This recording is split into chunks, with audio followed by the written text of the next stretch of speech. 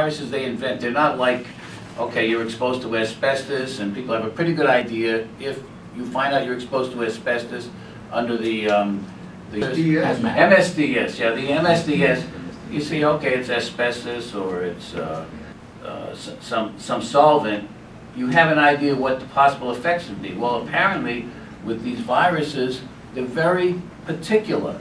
Each one is different. There's hundreds of them created every day, and if you don't know, you don't know. So finally, she files an OSHA complaint to find out, loses her job right away. Wow. So in order to get her job back, she finally she talks to the OSHA people. The woman said, "Well, I think there's a violation of the OSHA regs in the fact that you lost your job for making a complaint."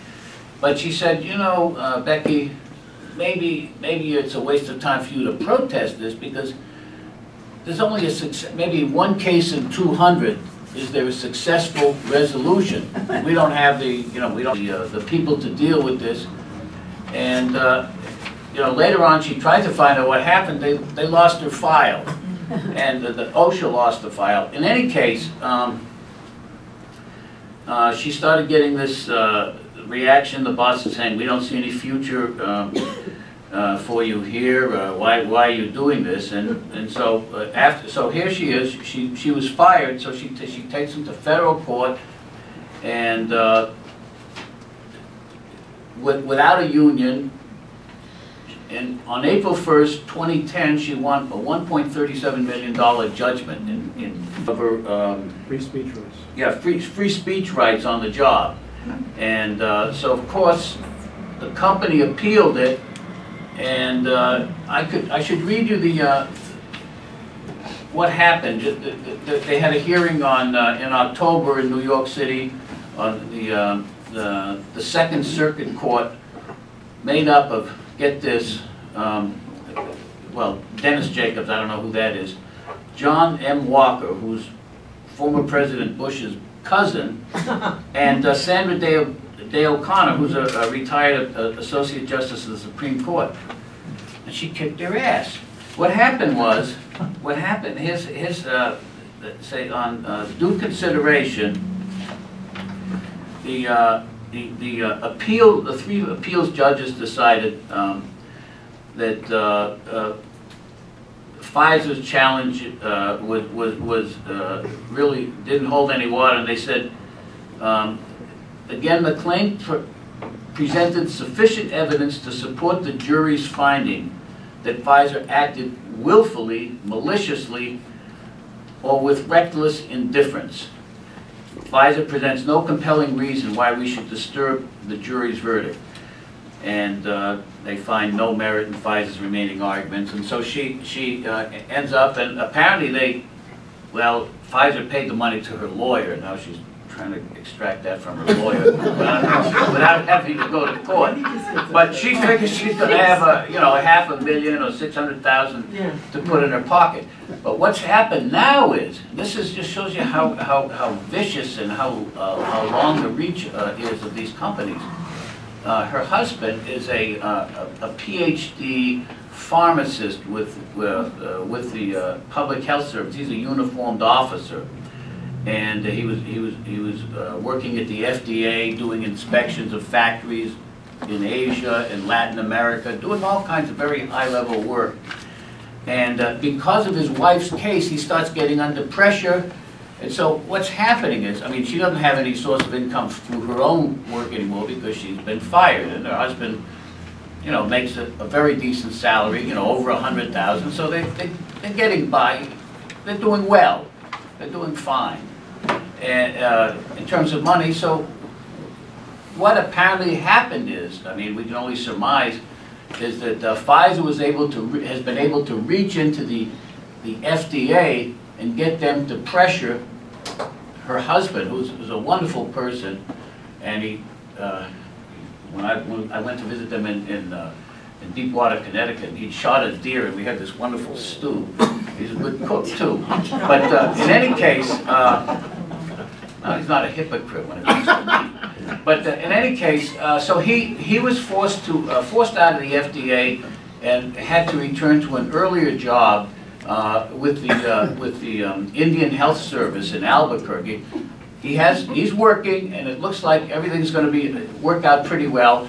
But this is what happens. These are gigantic companies, and they can reach right into the supposed regulators. And I know my little mini experience. I worked for a number of years, 7.5 years, with the California Public Utilities Commission, and we've had experiences where we find out that for example, PG&E. Someone showed me a memo that a PG&E functionary had written to the head of my unit, which is what's called the division, at the time it was called Division of Ratepayer Advocates. I don't know whom they advocated for, and there was a question of who should, the person in PG&E made it very clear in this written memo or email, don't let Berman work on public power issues in the Yolo County, Davis area, because, we were involved in our own time, of course, trying to replace Pacific Gas and electrical service in 70,000 meters in Yolo County, Davis, West Sac, Woodland, and so forth. And so, in any case, I think she was very grateful. About a dozen people showed up, many from out of town, to her the three-judge hearing at the Second Circuit, New York City. And really, the lesson here is the importance of solidarity. I mean, she had help from all kinds of people, and she made contact with a senator from Connecticut through an old friend of mine who was with, who I know through the occupational health projects in Chicago and Connecticut, and I managed to do little things here, hook her up with Nader, and because she's absolutely brilliant.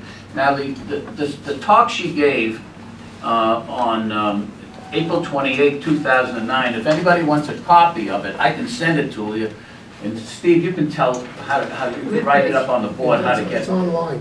It's online, but I don't think that I transcribed the thing, and I can send it to anyone. Okay. But my email is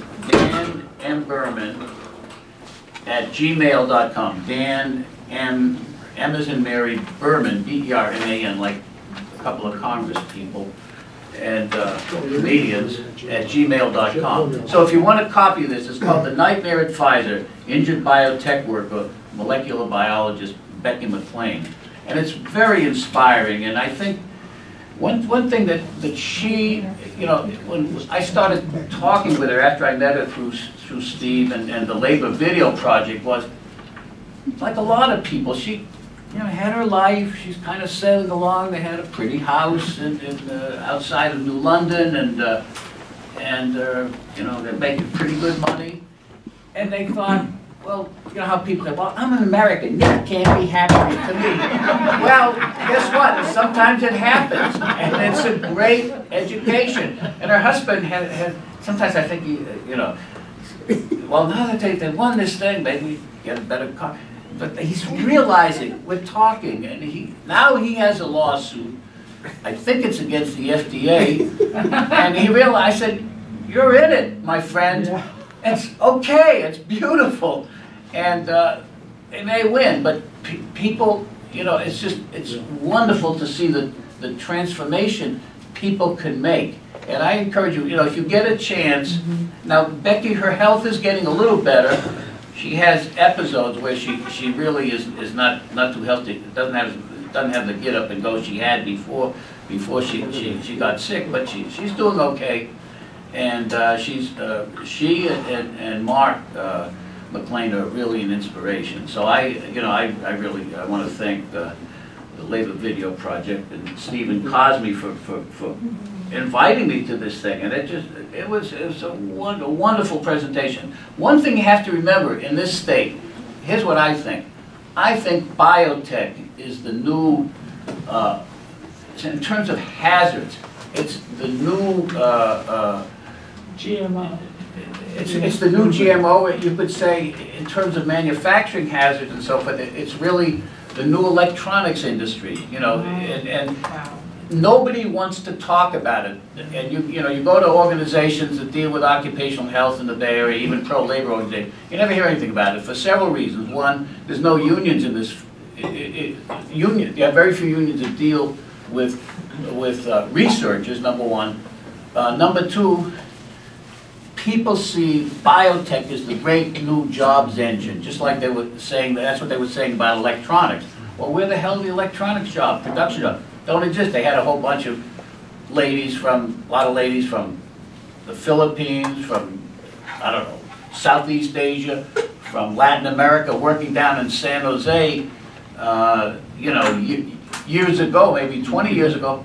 Most of those jobs have disappeared. I mean, you talk to people who've been trying to organize those people into the unions, just like they organize people, you know, just like, you know, the model is, oh, the auto workers were organized in the late 30s and the 40s. The steel workers, those were the big, strong industry. No mas, it's not happening.